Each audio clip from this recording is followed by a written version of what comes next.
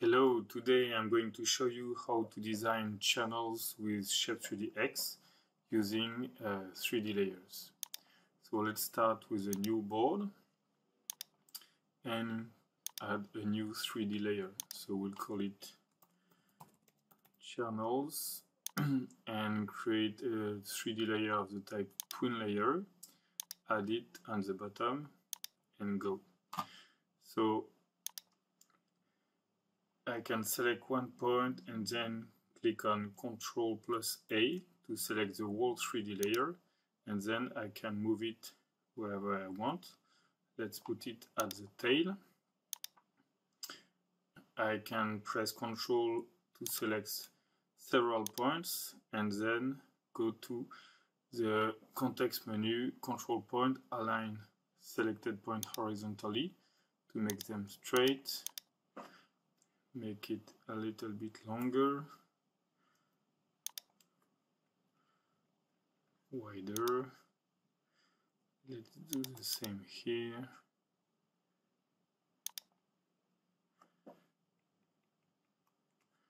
Okay, then here I have the center slice of the 3D layer, and here I can design my channel. Let's look at the 3D. We have a channel which has the same shape all along the channel, and now what we need is make it merge with the rest of the bottom at the front and the rear. So for that we right click, slice, add new slice on selected 3D layer. Okay, you see this is a new slice. I can select all the points using the control key, then right click, control point, stick selected points to original shape. Here it is, and let's look at the 3D. Now we have a 3D layer that merges with the original shape at the front, and we can do the same at the rear. Slice, add new slice on 3D layer, select all control point and stick to original shape. And here we are, we have a channel that is flat at the rear and the front. And if you want to add more of this channel, you can still open the properties of the channel here and press duplicate. Can rename it channels X. Okay, so the channel has been exactly duplicated, so now we need to move the copy. And if I click here, you see I can select the original one or the new one. I select the new one, then Control A keys to select the whole 3D layer and move it all at once, like this. And if I look at the 3D, I have 4 channels now.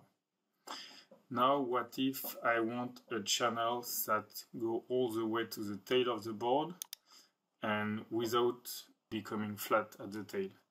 So for that I can delete the tail slice of the this 3D layer and make it go all the way to the tail.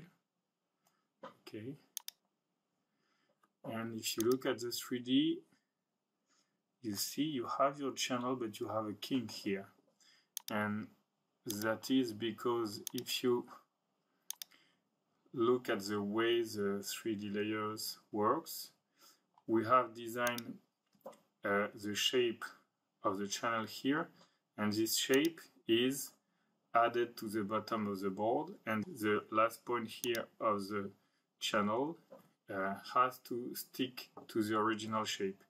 And if you go to the point where the channels cross the outline of the board, then the point will follow the rail and move up and create a kink.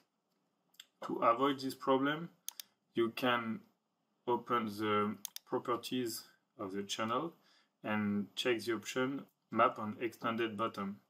So this means that the last point of the 3D layer won't be stuck on the rail here, but will be stuck on the flat part of the bottom, extended past the rail point.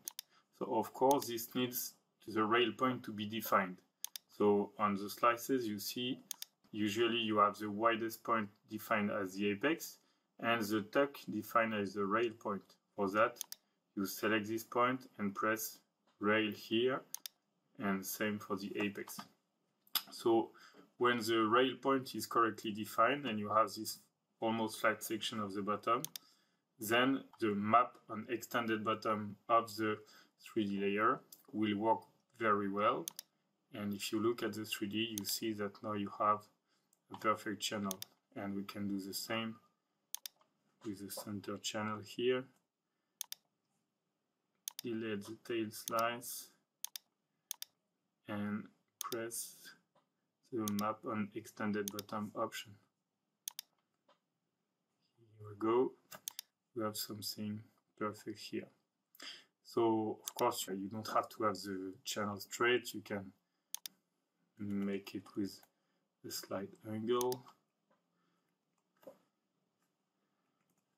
You can still use Control for multi-selection and then align selected point.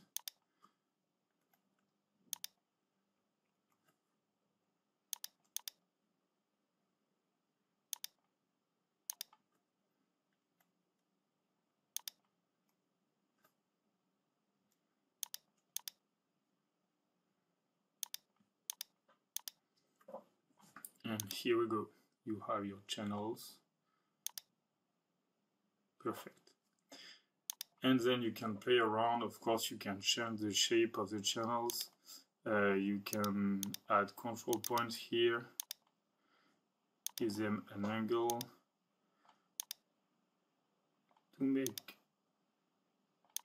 channels like this, for example. Make them sharper or whatever you want. Okay, that's it for today. I wish that was helpful, and see you soon on the Shape3d channel.